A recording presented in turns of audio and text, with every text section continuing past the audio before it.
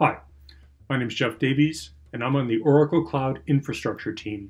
And today, I'm going to walk you through how we perform the Identity and Access Management Lab, which is part of our OCI Test Drive day. If you are in a test drive and you have some questions about the lab and you don't have access to your instructor or you're attending remotely, you can use this video as a handy resource to help answer the most likely questions you'll have. So to get started, you need to go to my personal website, which is jeffdavies.org. And as you see, it's a very simple site. You just left click on this Oracle Test Drive Labs and open that file up. And that's going to take you to a GitHub repository where I maintain these labs going forward. So as OCI changes and evolves, because that's one thing about the cloud, it's constantly changing and evolving, I am working to keep these labs up to date. What I want you to do when you go into this page is you want to scroll down to the README, and on this link here where it says L100 Lab, go ahead and click on that, and that's just going to jump down to the level 100 labs that we have. Ideally, during the test drive, you'll do all of these labs here, all the way down to reserved public IP. You also might want to do the autonomous transaction processing, really up to you. However, we're going to focus on the identity lab for this one. So click on identity, and that takes you to another README file, which contains the entire contents of the lab. So I'm assuming that you already have a Oracle Cloud Infrastructure account. You have a username, you know your password, you know your tenancy, which is also called your account name. The URL for the console is cloud.oracle.com, and actually that's changed just recently. You can now just go to oracle.com and it'll take you to the same page. And you want to sign in when you get there. So here's the oracle.com page. Go to View Accounts, sign into Cloud. It's going to come up and prompt you for your cloud account name or your tenancy name. Yours is going to be different than mine, so use the one that you have in your email. Click Next.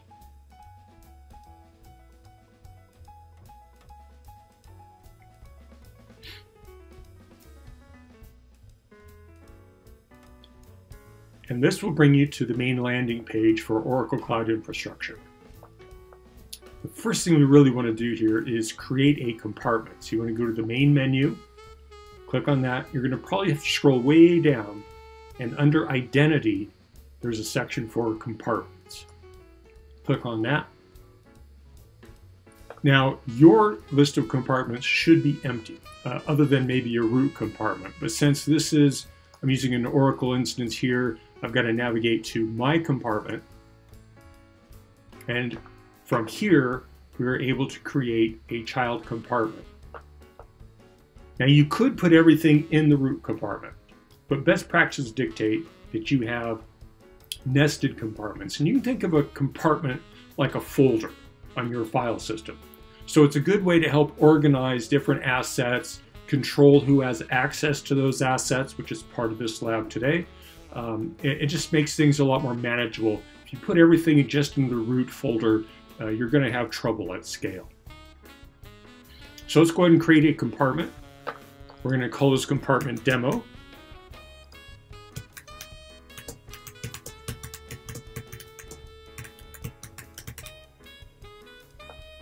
I'm a big fan in correctly spelled comments. So it really helps other people that are coming in, you're working on a team. Put some meaningful comments in there. And you see instantly you have a demo compartment created. So now we're going to move down to managing users, groups, and policies to control access. And Oracle's approach should be pretty well known to you. You have user accounts. User accounts can be added to groups, and groups can have security policies applied to them. And using these three mechanisms, you can pretty much control everybody's access, to restrict it to only what they need to have access to. So to begin with here, we're going to create a group. And to do this, we're going to go back to Identity. Here we're in Compartments. You can click here and go back and click on Groups, or you could also take the long way around and go right out to the main, right out to the main menu. Say Identity, Groups. You'll end up in the same place. So we're going to create a new group, and we're going to call it OCI Group.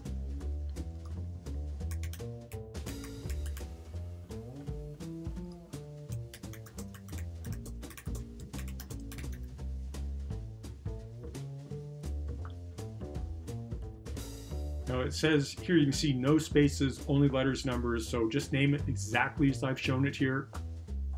Feel free to use your own naming if you want, but you may get a little out of sync with the rest of my presentation in this lab if you start making up your own names. You are free to do it, but just a caveat there. So we'll create this group. So we're good to go there. See how easy that was. Basically, a group is just a name. It has no meaning on its own. Next, we're going to create a policy. Once again, under Identity, we can go and click on Policies. So now we're going to create a policy. Before we do that, we want to navigate down to this compartment dialog here and say pick a compartment. You see right now it's only showing the root compartment, but take a look, there's a little plus sign there, and that means you can expand that. So I'm going to expand it and drive down to My Folders and then select the demo compartment that we just created. And now we're going to create a policy. The policy is going to be called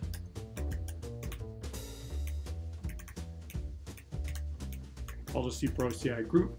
Notice the use of dashes instead of spaces. No spaces are allowed in the name.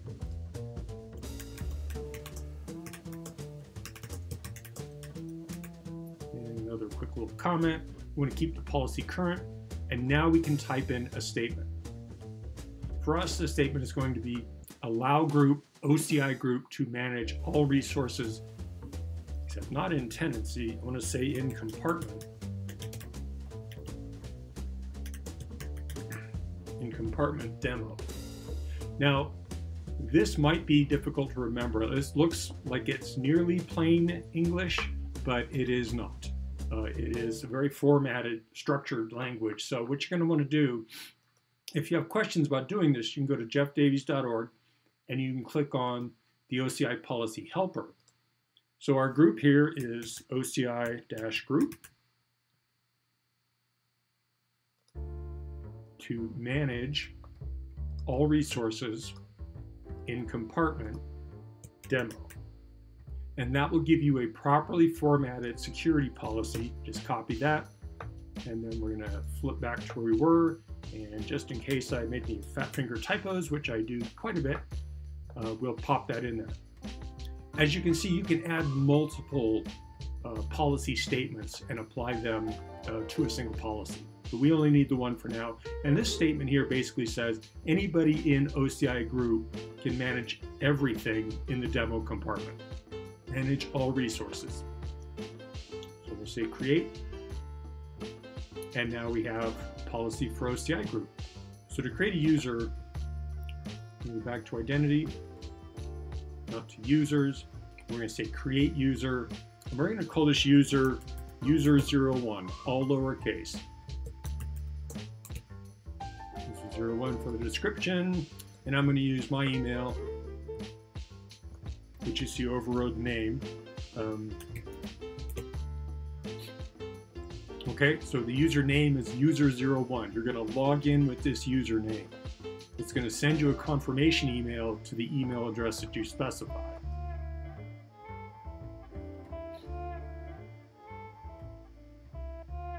And to limit this, the user we just created is what's called a local user, so it's not federated. So we just click that local filter, and you can see there's user01 down there.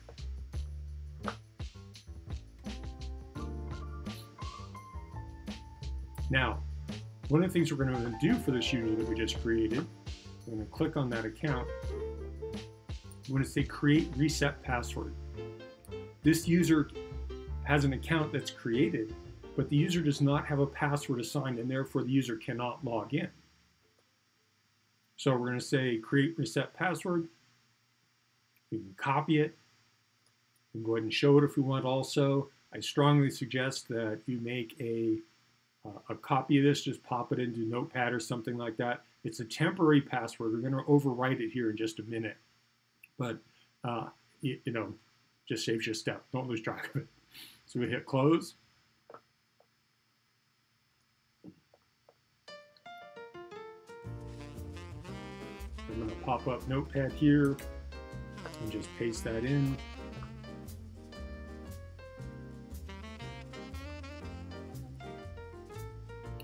A little too big. Okay, so that way I can see it. So at this point, if this was a real user that you would be creating, you would have to find some way to get that password to them, that temporary password. And one of the things that I recommend is that you sign out completely from this account here, so that when you sign in again as the new user that you just created, you can do that without any difficulty. It helps to clear the cache and that sort of good stuff in here in your browser. Well, technically, it doesn't help clear the cache. It helps the browser from getting confused. So what I want to do now is I'm going to go check my email. And it's going to give me a link to click. Now, instead of just clicking it, well, actually I will. So it's user01, see my tenancy there, or your tenancy name, copy that too. Now this is why I copied and pasted the password, because I just overwrote my cache there. Now when you sign in, you're going to use this Oracle Cloud Infrastructure one here. So it's going to be user01, and your password is going to be that temporary password.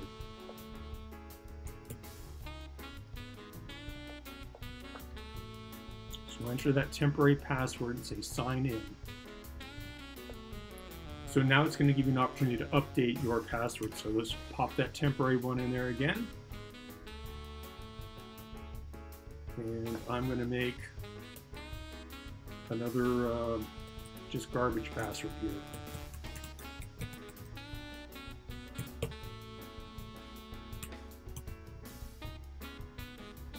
And that's going to be my new password.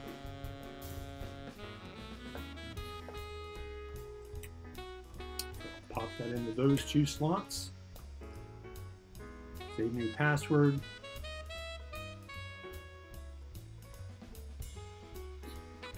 And my email activation is complete, so that's good. Now I can be logged in.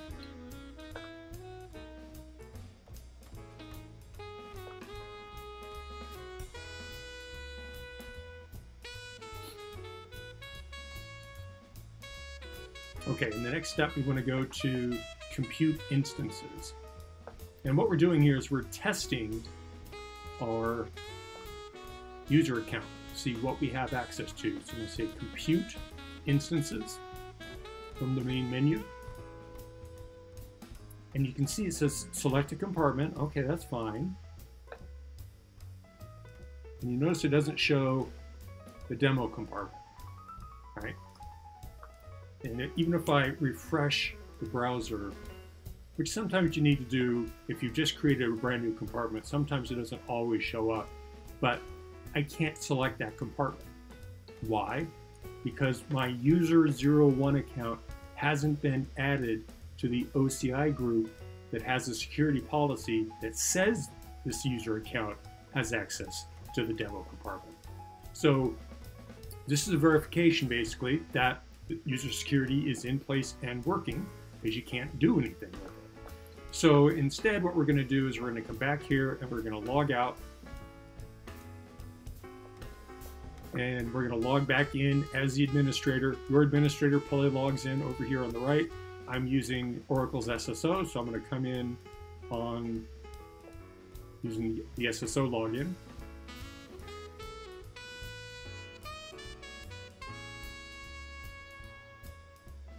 Okay, so now what we want to do is we're going to want to add that user let me get to it on the lab here. We're going to want to add that user01 user to the OCI group. So we're going to sign back in with the admin account using single sign-on. Well, I say single sign-on. We're going to sign back in with the admin account, whichever way is appropriate for your account. And then we're going to select our user. We're going to go to groups, and we're going to add the user to the group. And so we do that.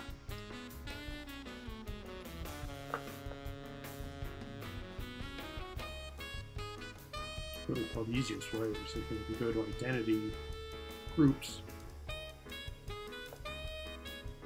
we go to our OCI group, and we're going to add a user to the group, and that user is going to be user01. Okay, hit add, and now that user is in the OCI group.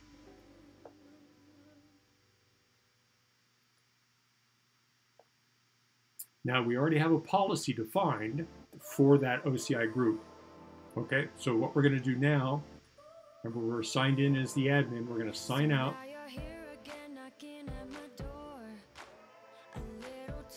And we're going to sign back in as user01. Get the password we just reset. Pop that in there.